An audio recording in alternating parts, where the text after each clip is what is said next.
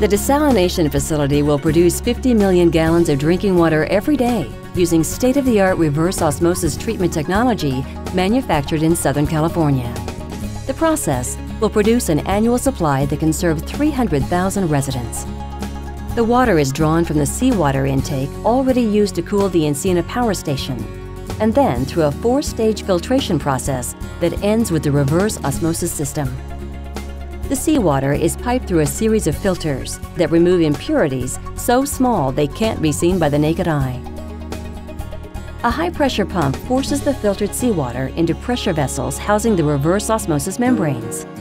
The membranes convert the filtered seawater into 2 streams of roughly equal proportions: ultra-high-quality drinking water and concentrated seawater. 1 out of every 2 gallons of seawater processed by the reverse osmosis system becomes ultra-high-quality fresh water. The other gallon of seawater contains the salt removed by the reverse osmosis process, which is then mixed with the seawater leaving the power station before it's returned to the ocean. The entire process takes about 20 minutes.